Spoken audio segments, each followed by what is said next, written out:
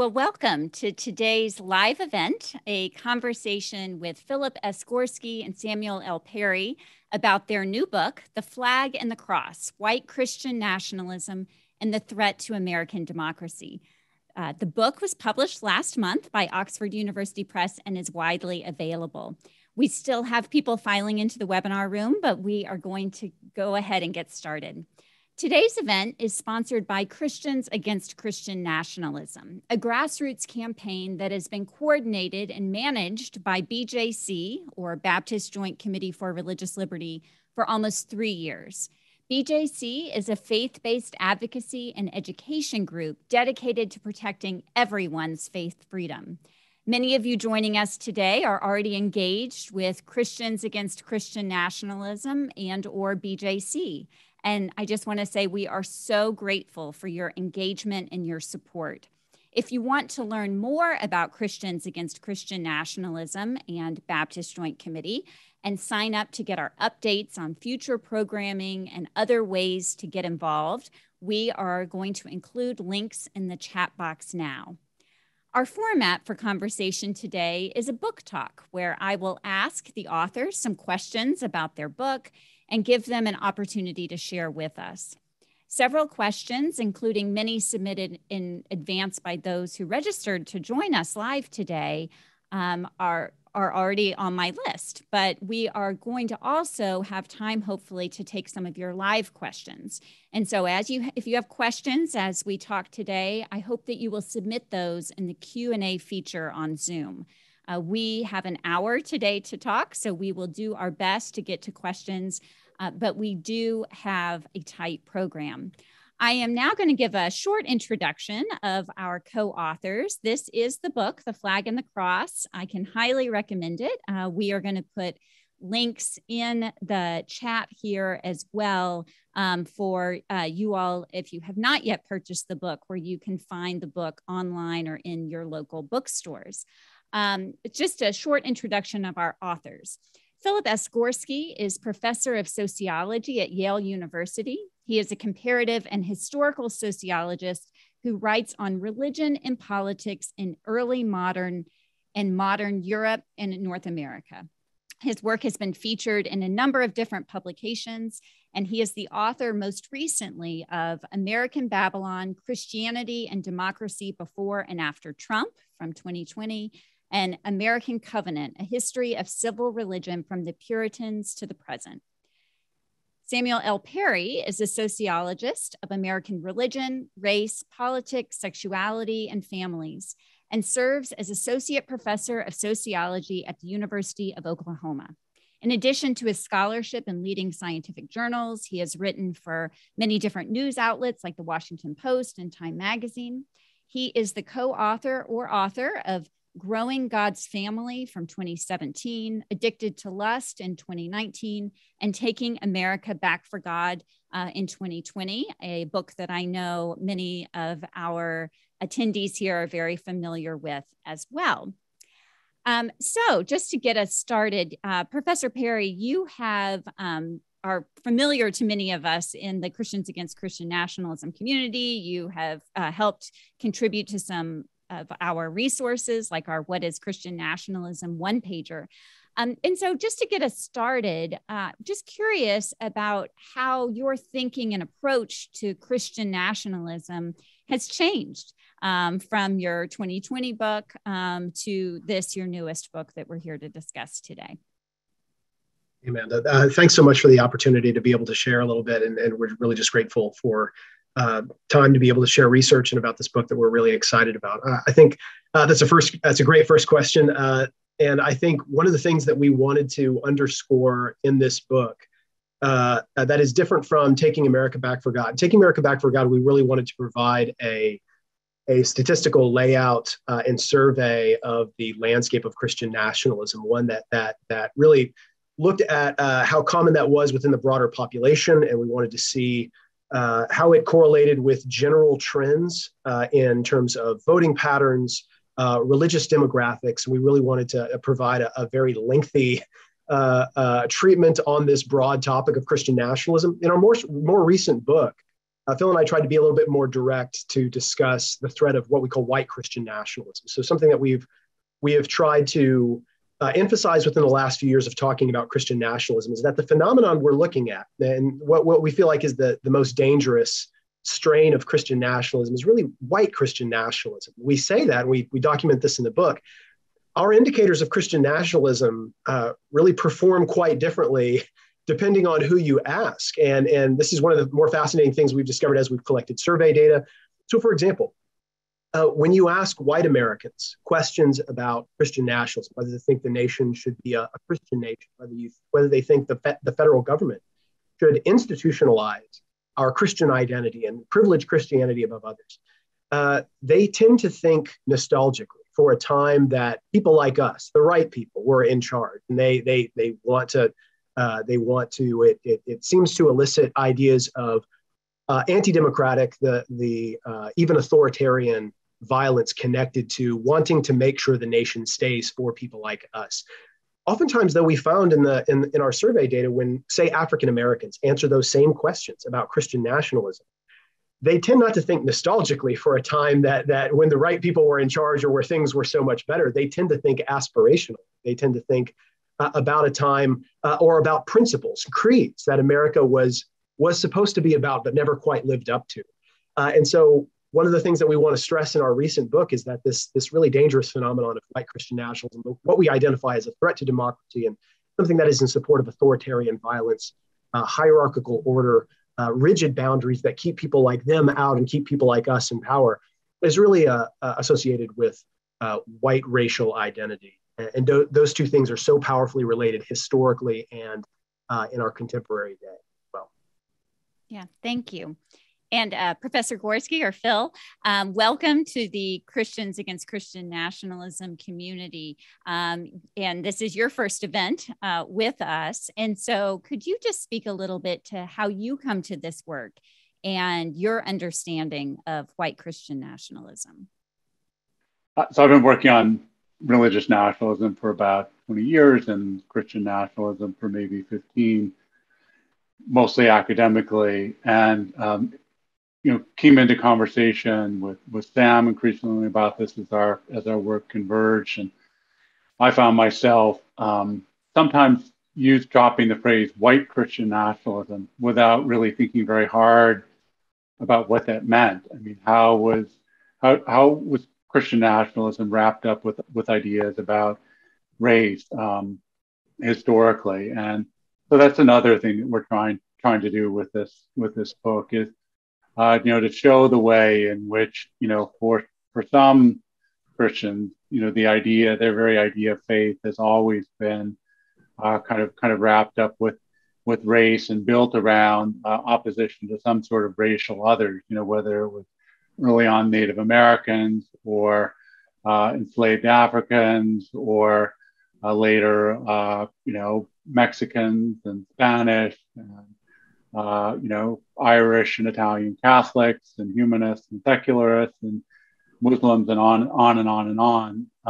So that there's always, for some Christians, Christianity has always been defined, much in sort of cultural and ethnic terms as opposition to some sort of an other. So that's really how I kind of came to this academically, and then. Of course, I just became increasingly concerned over the last 4 or 5 years as I saw this, turning into an increasingly powerful and anti-democratic force within the United States. And so, of course, part of our motivation for writing this book is to try to, get the word out and reach out to a broader audience, because it's important to realize that, there have always been other strains within Christianity, kind of pluralistic, inclusive, versions which, really understand the American project is kind of trying to, find the common good and create a flourishing society in which Christians and non-Christians could live together. And, I think, this is a very appropriate setting, to be presenting that, because really, I think one of the most earliest and most important thinkers in this vein is Roger Williams, who was sometimes seen as one of the, kind of earliest sort of expositors or Baptist theologians in the history of the United States.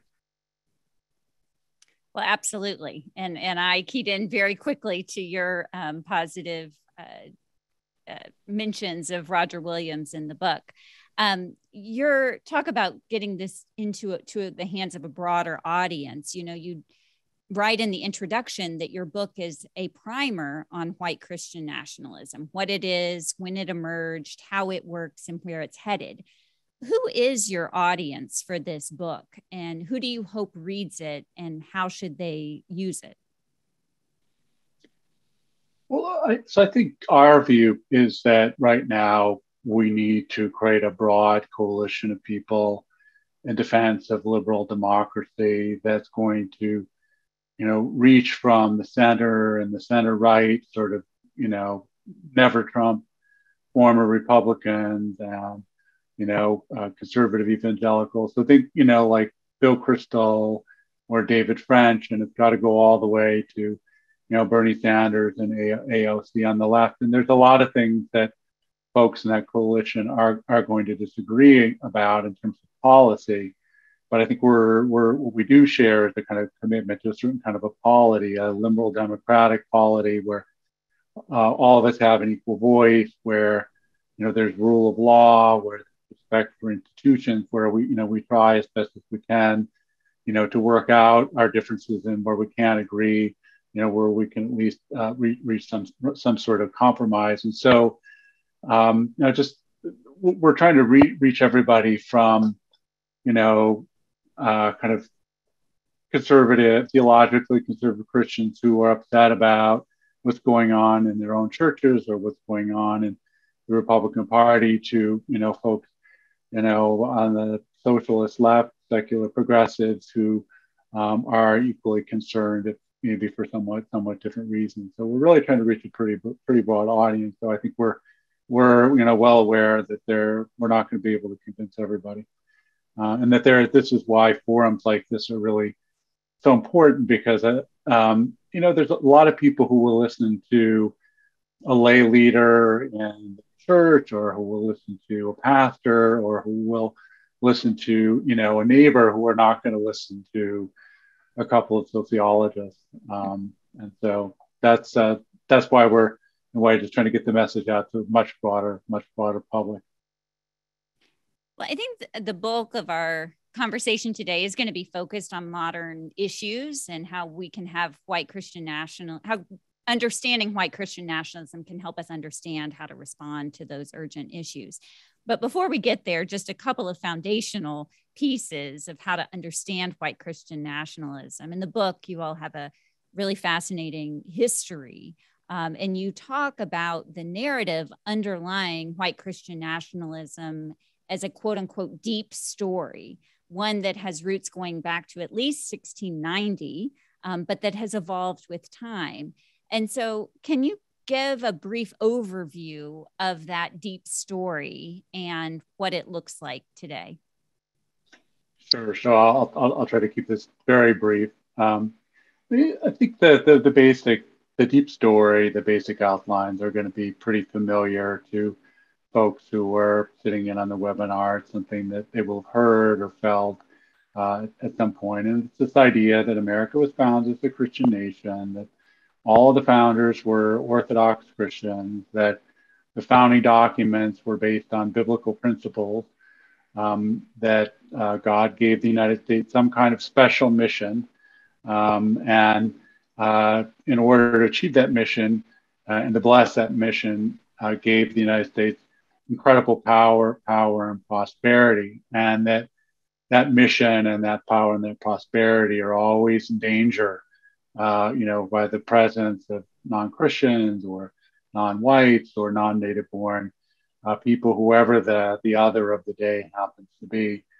And we kind of compare it a little bit to kind of think of a classic movie script, movie that's been made and remade 2, 3, 4 times, with slight changes to the plot, maybe a different leading actor, maybe a different antagonist, maybe a slightly different plot twist.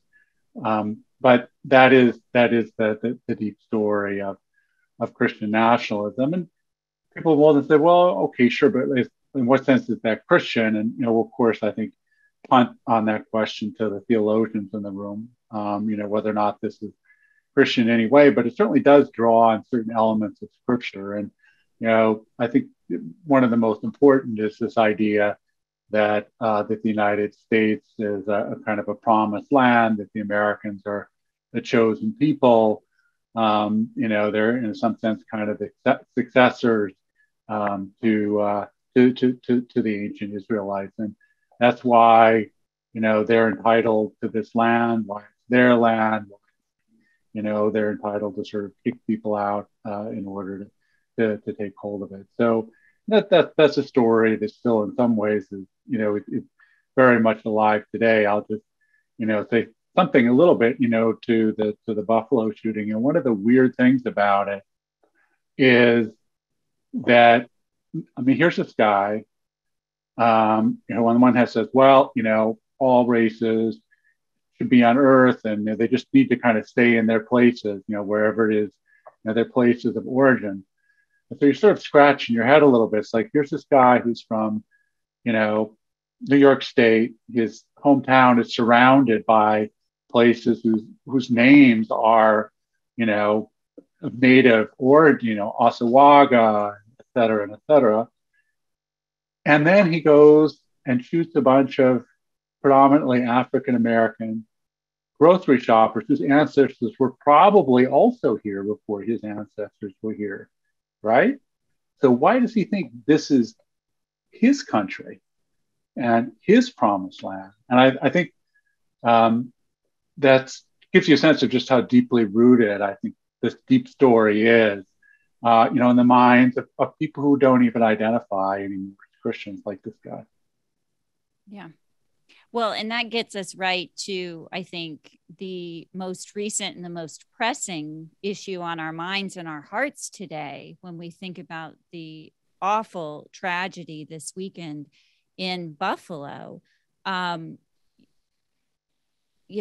the book, you describe white Christian nationalism as having a holy trinity of freedom, order, and violence. And as we talk today, our nation is reeling from yet another mass shooting hate crime. And of course, we speak of the murder of 10 people in a supermarket in Buffalo on Saturday. So how can we understand this latest example of violence? Unfortunately, in a line, just the latest of many other such shootings. How do we understand it as motivated by white Christian nationalism? What connections do you see? Yeah, so in the book, we talk about this holy trinity of freedom, order, and violence. And the way that works with white Christian nationalism is simple. The people in power, white Christian men primarily, get the freedom. It is their country to do with as they will. They have calling from God, and this country rightfully belongs to them. Everybody else gets the order, and that is non-whites, non-Christians, immigrants, and often women, included in that, sexual minorities as well.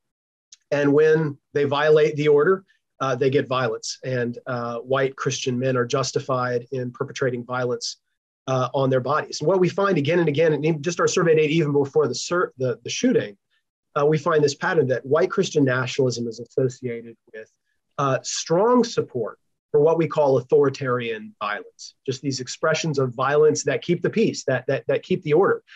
It's maybe not violence for violence's own sake. So, for example, that when we find Christian nationalism isn't incredibly strongly associated with just saying, hey, a world without violence is a good thing. Like everybody agrees on that. That really is, everybody kind of aspires to an idea of like a world without violence would be a generally good thing. But when we start to ask questions about whether or not you think the best solution to bad guys with guns are good guys with guns, or what you think about the death penalty, or what you think about torture, or what you think about support for the January 6th insurrection, the use of violence to be able to overthrow what you feel like is unjust assaults on your own power, we find that white Christian nationalism is strongly associated with support for that kind of violence.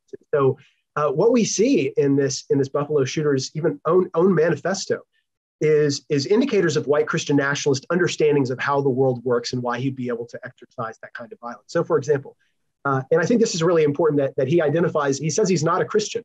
We're going to talk, we would have talked about this anyways, but what we are finding is that white Christian nationalism really transcends religious identity now. It is held by mostly Christians. That's true. So I don't want to just say like it's completely devoid, only non-Christians would engage in this. Many large proportion of folks who hold white Christian nationalist ideology are self-identified Christians. Yet we find that being a Christian doesn't qualify you and or disqualify you. Like it just kind of transcends that.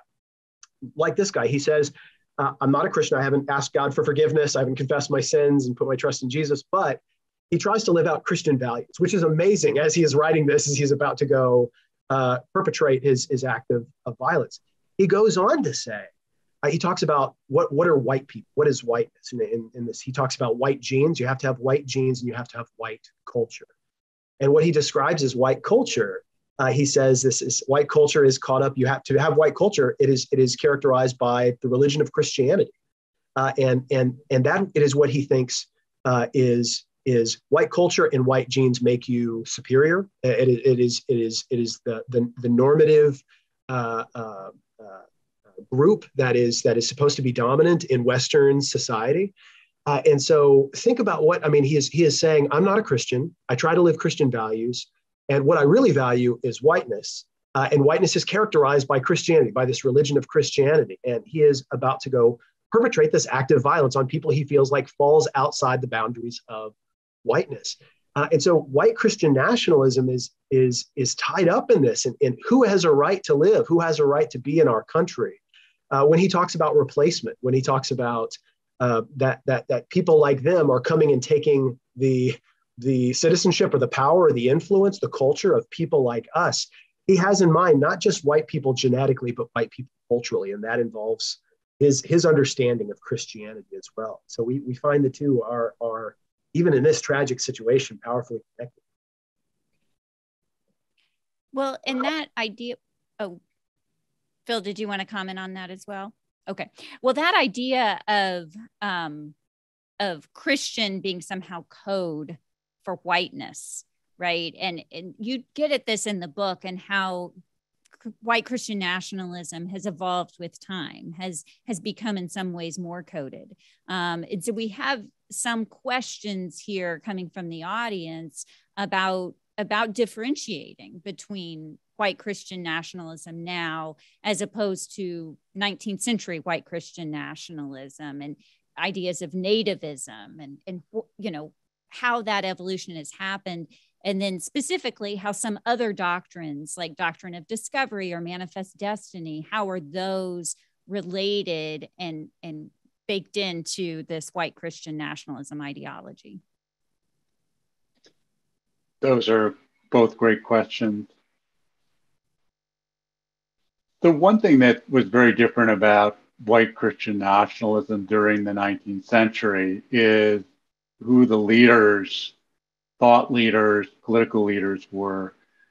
They were predominantly in the kind of old colonial mainstream denominations. They were, high church Congregationalists, Presbyterian, Unitarians, not sort of more low church evangelicals. This is more common today. So that right there is really a big difference. And another difference, and this is kind of more of a subtle theological difference, is that in the 19th century, most white Christian nationalists were post-millennialists.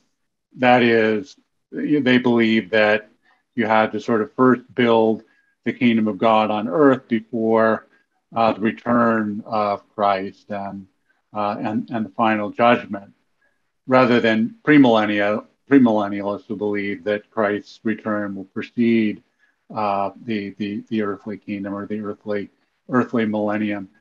And what that meant is that they had this notion of progressive expansion, reform, civilizing.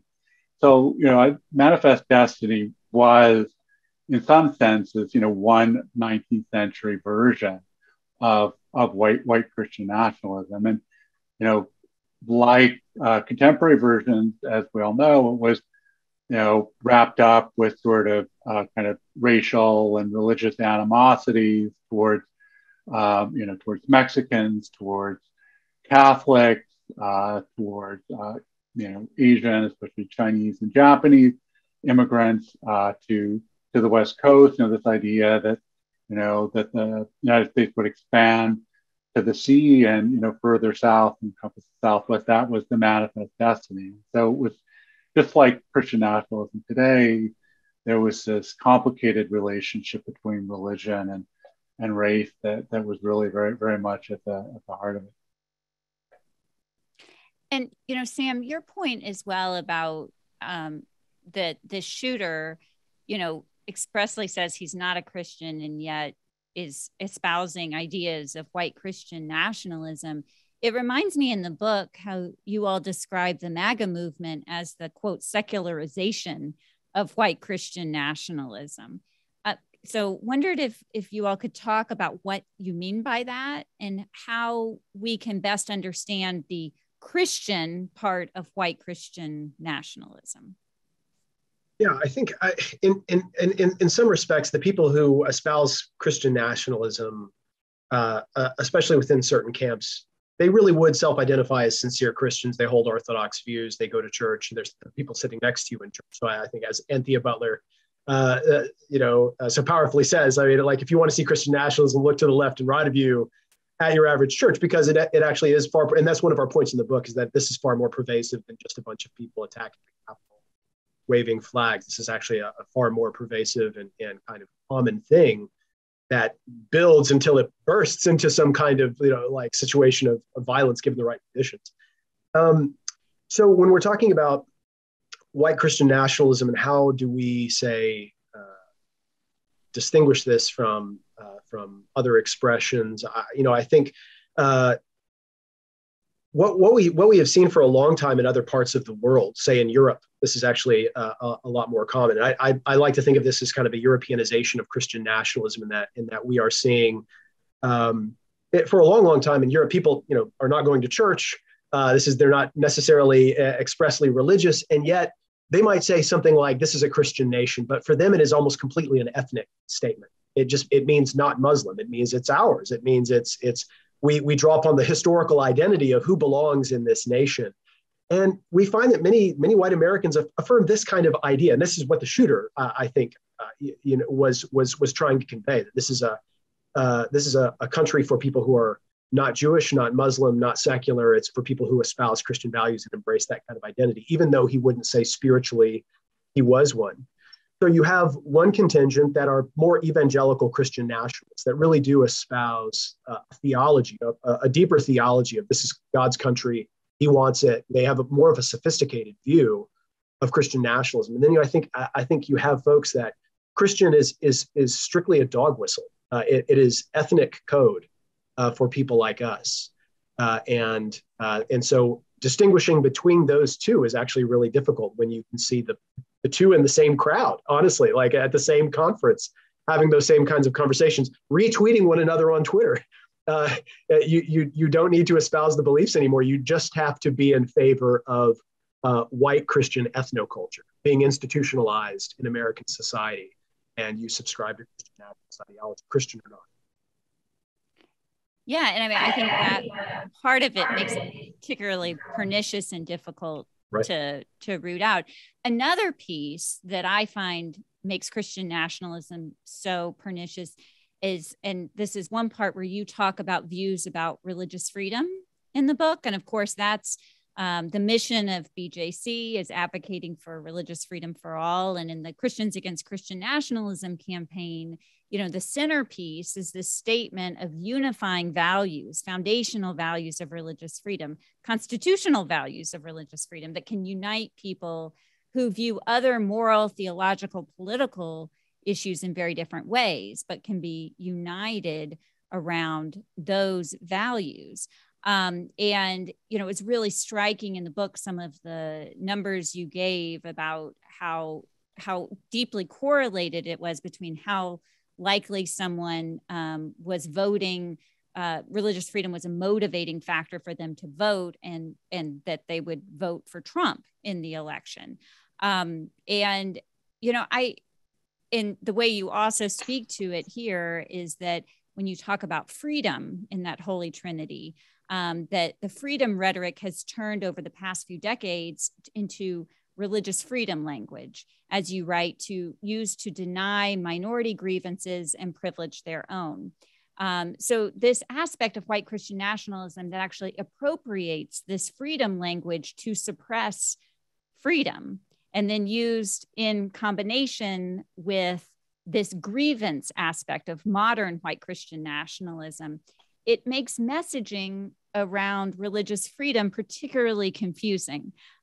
So it's a long exposition of the question, but if you all could speak to that and how you find that, and any advice you have for this group who's deeply committed to religious freedom.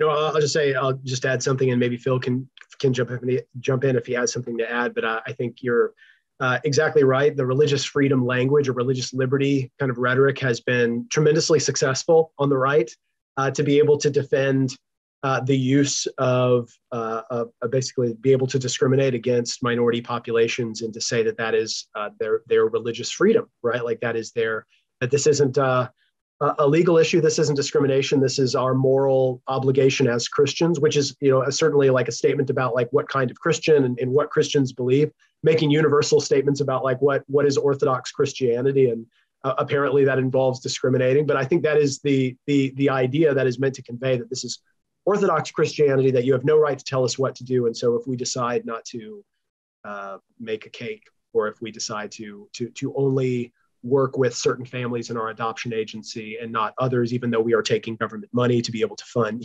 foster care or those kinds of things. And it's proven tremendously successful for that group to be able to use that. But we find that is another one of those examples of religious dog whistle or coded language, that religious freedom, we find statistically, is powerfully correlated with just your desire to want to be able to discriminate, to eventually vote for Trump, to prioritize that kind of thing.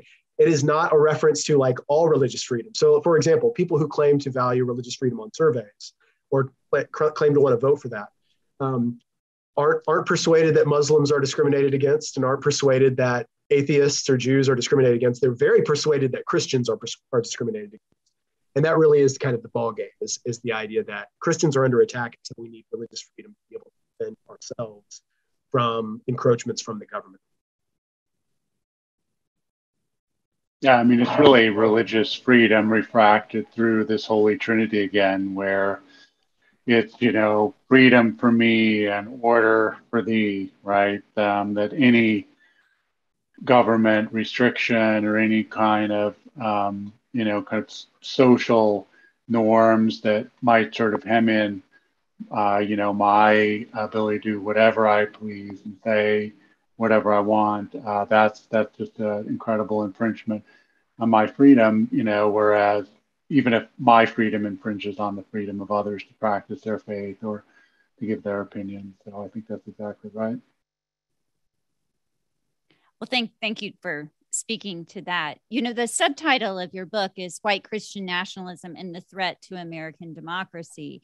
And I believe one of the greatest threats to American democracy right now is the voter suppression movement and cutting back on voting rights.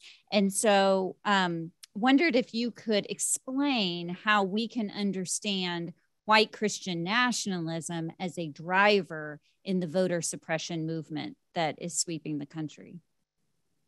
So at the core of Christian nationalism is the idea. White Christian nationalism is the idea that America is for people like us, and so it is fundamentally anti-democratic in that it is not persuaded that everybody should get the opportunity to contribute to civil society, to contribute their own culture, to contribute to share in the political power, to be able to make decisions. That is antithetical to white Christian nationalist ideology, and we find that borne out. So we find in the book that, say, white Christian nationalism is powerfully associated with. Even before, this is something I want to state at the outset. We conducted some of these surveys before the 2020 election ever took place. And so some of these questions we're asking before there was any charge of a stolen election, before there was a big lie, before there was any kind of talk of tampering. We found that white Christian nationalism was powerfully associated with white Americans thinking we already make it too easy to vote, with them already supporting hypothetical restrictions on voting, like having to pass a civics test, having to, or being able to disenfranchise certain felons for a long, long time. That they felt like voter fraud was already rampant, and that voter suppression was not a problem at all. And so this is even before the election took place. And so what's going on there? Well, it is because white Christian nationalism looks to circumscribe access to the levers of power, to the levers of cultural influence. Building on that, we found that white Christian nationalism is negatively associated. So the more you affirm Christian nationalism, the less concerned you are about gerrymandering. Why is that the case? I mean, wouldn't you want to make congressional elections fair? No, absolutely not. Not when those things happen to benefit the group that you identify with. And so it is fundamentally anti-democratic. We see that in, say, the violence of January 6th, but we also see that in more mundane efforts of just desire to curb access to the voting booth. And this is something that is historical, it's ongoing, but we see it powerfully expressed now. I'll just add this. Subsequently, we conducted a survey. This didn't make it into the book. This is a survey that we did after. We had already sent off things to the publisher. And we conducted a survey in August 2021. And we asked Americans just a question, is voting a right or is it a privilege? Now, most Americans think voting is a right, and I'm thankful for that. That's correct. Voting is a right. But we found that the more white Americans affirm Christian nationalist theology, the more they think it's a privilege, not a right. In other words, it is not something that shall not be infringed, but something that we can limit, something that we can take away if we want to. And I think that really gets to the core of Christian nationalism's relationship with democracy. It's a privilege that we offer some people, not a right that everybody gets. Yeah, I just want to sort of address one sort of paradoxical thing about the relationship between Christian nationalism and democracy. Just that you'll find very high levels of belief that amongst white Christian nationalism that American democracy is under threat and that American democracy needs to be defended. Higher, in fact, than you would find amongst folks who reject white Christian nationalism. At first blush, it's kind of a head scratcher. But here's what's going on, which is that there is a view that or let me put it even more concretely. You probably have seen kind of folks in MAGA hats on TikTok or on social media, whatever, saying, we the people, right? The thing to understand is when they say we the people, they mean we, not you, us. So that, for them, democracy means rule by the people, but people like us. And so, other folks who aren't like us shouldn't get the vote at all, or shouldn't be made too easy, or, certainly, we should understand that it's a privilege that can be taken away. So they don't understand that aspect of democracy at all in terms of a right. They understand it in terms of an identity. And there is a deep irony that the people who would want to impose civics tests to vote would likely fail those civics tests themselves, given their understanding of constitutional principles and labeling voting as a privilege, for example, here. So I think I want to move some. I mean, the threats of Christian nationalism are rampant. Threats to religious freedom, of course, threats to physical liberty and safety, as we saw in Buffalo, threats to voting rights. This group, and these are questions that came before the webinar, questions that are coming in now, are really invested on how they can help, what they can do to help turn the tide. And there were some questions here of just asking for a differentiation between nationalism and patriotism. And so if you all could speak to that and how patriotic values can help push back against white Christian nationalism. So one way we talk about this in the book is scholars make a distinction oftentimes between what they call civic nationalism and ethnic nationalism. Civic nationalism means, the nation is based on a set of principles and a set of institutions, like, the ideas of freedom, equality, and pluribus unum, institutions like separation of powers and free and fair elections and so on. And so that could be that's civic patriotism. So anybody who affirms those values and agrees to pledges their support those institutions, that's what patriotism means. Ethnic nationalism says, the nation is based on, your birth, your descent, your culture, being a member of a particular ethnocultural tribe.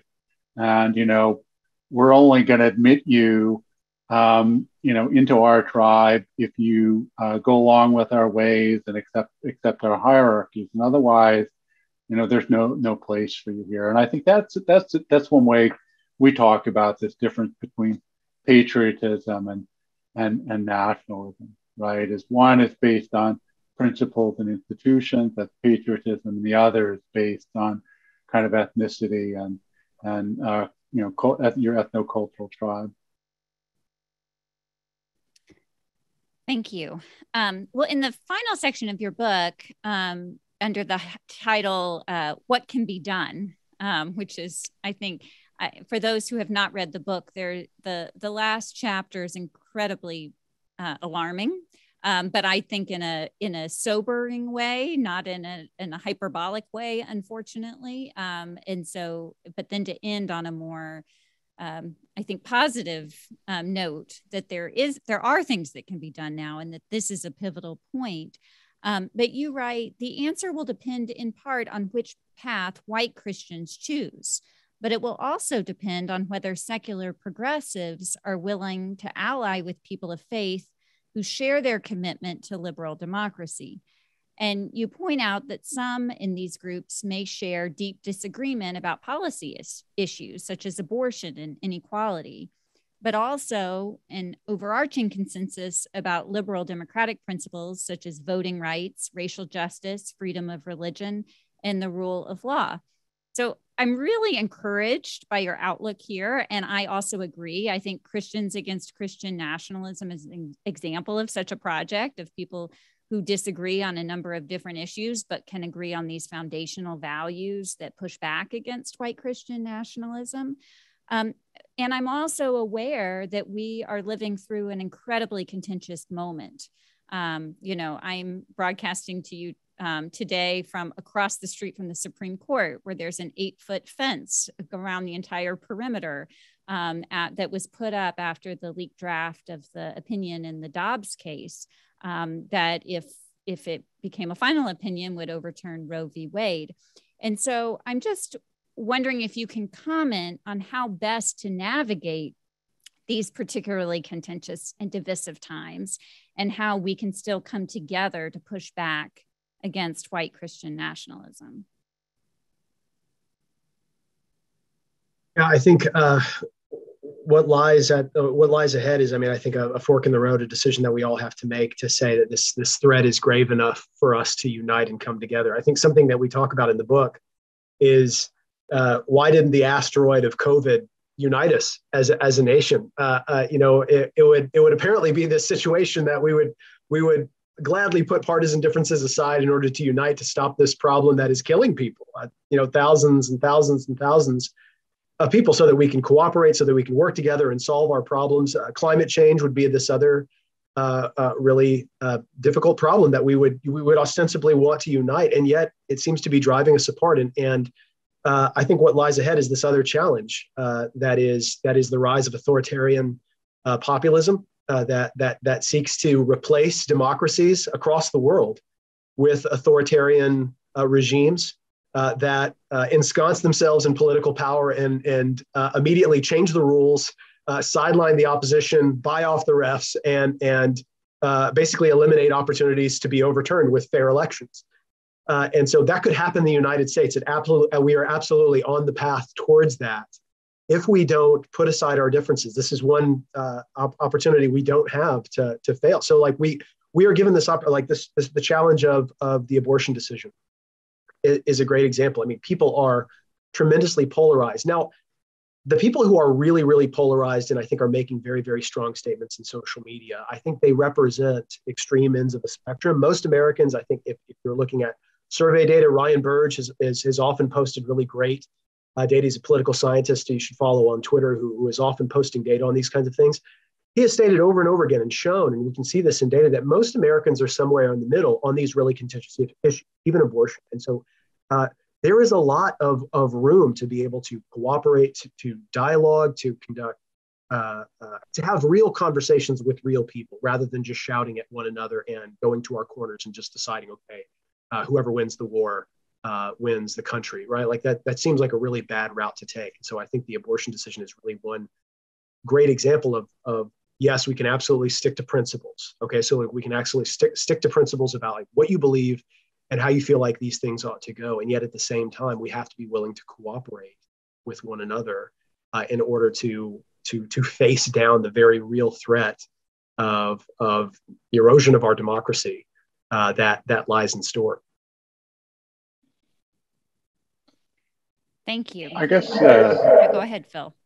I guess one thing I would say, and I think this is a especially important argument to make when you're speaking with other Christians, is that probably really is no greater danger to Christian witness in the United States than Christian nationalism. Yep.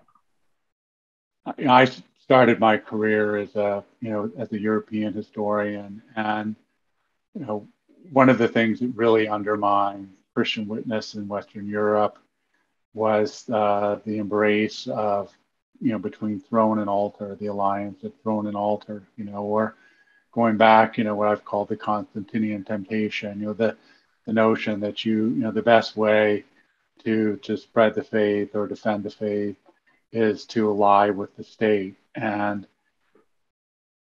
we already know how that turns out, and we can already see evidence for the kinds of effects that that's having today, and the increasing kind of dissociation, even animosity that a lot of younger age cohorts feel towards organized Christianity, because they just look at it and see, gosh, I mean, you just mean like political conservatism by that, right? I mean, that's what they see, and unless you have different forms of Christian faith, in which the people can identify with them, unless you really have religious freedom, that's going to undermine Christian witness. And people just have to be very, very clear about that, I think. And the other thing I think people have to be clear about is that freedom inevitably does lead to disagreement. If you value freedom, people are going to arrive at different views, even about things that feel really fundamental, like abortion. And part of what a democratic society is about is the way of taking those deep disagreements and finding compromises that most people, maybe not everybody, but that most people can live with. And the alternative to that, I think the last thing I would say is I think there is a little bit of a kind of a breaking of the chains of memory. I mean, I'm old enough, that I knew, had friends whose parents or grandparents were survivors of the Holocaust, who fled Nazism or who fled totalitarianism, and I think people need to be very clear, there's a lot of things that are frustrating about liberal democracy. There are a lot of ways in which it, doesn't allow us to kind of, live up to whatever kind of highest utopian vision we might have, about, this society that we live in. But, again, historically, we know what the alternatives are, and they are not pretty. Yeah.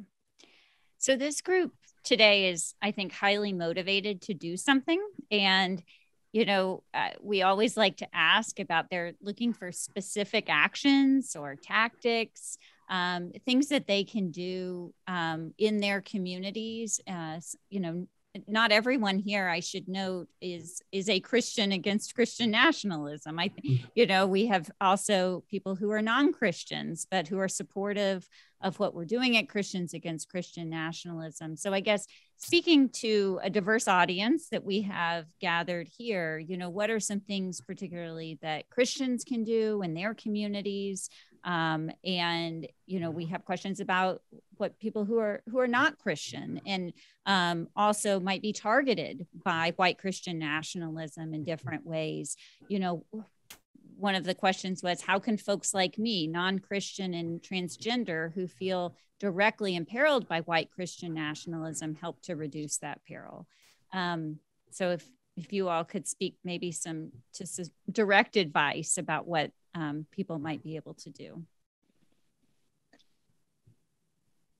I mean, I think, part of it is to just keep on doing what you guys are doing here at Christians Against Christian Nationalism, which is just very intentionally fostering, relationships and trust across some of the sort of deep differences that we have in contemporary society, whether those be differences of religion or race or class or gender. Again, there's lots of good scholarship to show that, one of the ways to sort of break these cycles that lead to escalating cycles of polarization that lead to violence is to kind of build in circuit breakers, people who can act as circuit breakers. That's anybody who lives here, because this isn't going to just be, like what happens to the transgender person who lives down the street from you, whether they can feel safe or not, is not just going to depend on the outcome of the next election. It's going to depend on, what happens in your neighborhood, in your community, whether people are willing to, be allies, with them when the moment, if there really is a moment of truth where they really are deeply and directly and physically threatened. That's incredibly important. I would say, most Americans, I think we're often deceived by what we see on social media, because I think the loudest voices are the ones that happen to be the most engaged, and maybe not the most aware, but at the very least, they're the most engaged, and they're the loudest that we hear. We tend to think that everybody's already decided, everybody's polarized and very much engaged in this kind of situation. But most Americans, we find on, I think statistically, are still somewhere in the middle, and they're not very engaged. They're not aware. They're not aware of this danger, this problem. So I think helping people, make people aware of the problem, making people aware that this is something that is, I think, leading our country in a bad direction. It's why we wrote the book. It's why we do things like this. It's why we want to get the word out and write op-eds and tell people about this, and keep putting it in front of people's faces, frankly, because it's something that we don't want to be swept aside as like, oh, that's just the latest thing that people are getting upset about. Like, we really do think the data suggests that this is a problem that even people in the middle, even moderates, should engage, not in a catastrophic kind of like fearful kind of way, but like with resolve, say, hey, this is where I stand on this issue. This is a bad thing, and this is something that I'm going to take steps to say, not in my country, because this is not the kind of place that I want my kids to grow up in. This is not the place that, and like Phil said, this is for Christians who are concerned with what we've traditionally called public witness. This ought to be a horrifying phenomenon, because this is something that it is so corrosive and so toxic for public witness to be able for the Buffalo shooter, for the Capitol insurrection, for people from politicians who claim these kinds of things and tweet them around social media, for them to be able to claim Christianity in some way, or to claim this is Christian values or Christian culture, anything that we're describing resembles anything with respect to Jesus or Christianity, ought to be something that all Christians ought to be really motivated to say, you know what, that's not how I understand this works. And for folks who are not Christians, I think we can also agree that this is not how we want our country to work. This is not how democracy works fairly for all of us. And so I think trying to get people in the middle engaged enough to where they can see that this is a problem, and they can come down on the right side of this kind of thing. It's what we'd like to see. Yeah. And just one final follow-up to that question is just tactics on how to keep the lines of communication open, right? As we've joked in other conversations, no one has ever self-identified, hi, I'm a white Christian nationalist, for the most part, right? I mean, there might be a few people out there, but certainly not to the degree that white Christian nationalism permeates the culture. And so as far as language and tactics on kind of making progress and not shutting down conversations, any final words on how to do that in congregations and in the broader culture? Right. I'll just say something briefly and then I'll kick it to Phil. But I would say like something that we have sought to do throughout all of our discussions is to not call people white Christian nationalists. That's like calling somebody a fascist or a racist. It just immediately shuts down the conversation. We prefer to talk about it as an ideology, as what Andrew White had called a cultural framework, this deep story, this vision, something that people can exist on a spectrum, right? Like they're not just in a clinical category called white Christian nationalist or not. Because like you said, nobody self-identifies this way, and it's not good to kind of point fingers and say this, you are completely this. I think that plays into the wrong hands of just making it an us versus them kind of fight. But let's talk about it as an ideology that is harmful, that is anti-Christian, that is anti-democratic, that we want to say, you know what, that's not what we're about. Like, we're not about fascism. We're not about racism, and we're not about white Christian nationalism. I think that's a better way to talk about it. Phil, what would you say? Yeah, that I think that's exactly right. That just pointing fingers at people is usually a conversation stopper. And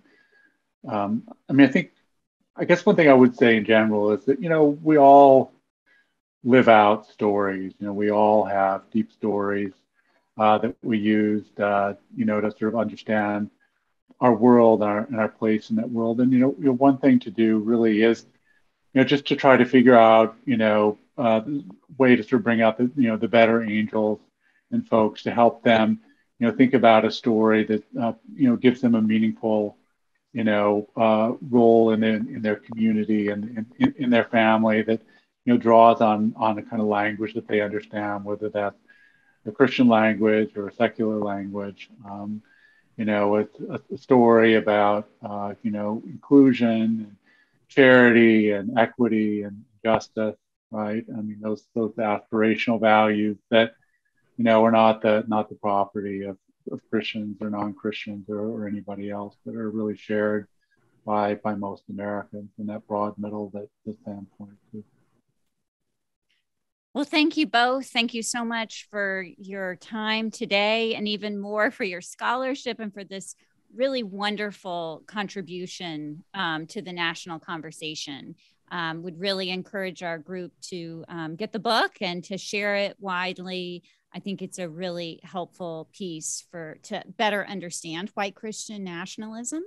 I want to thank everyone who joined us here live today.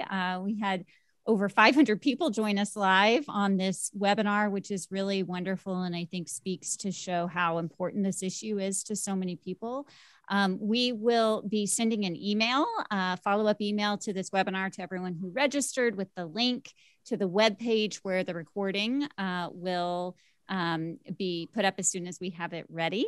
And check the chat as well for how you can sign up to get updates about how to remain engaged with BJC and with the Christians Against Christian Nationalism campaign. So thank you all, and we look forward to continuing our work together to push back against white Christian nationalism. Thank you. Thank you, Amanda.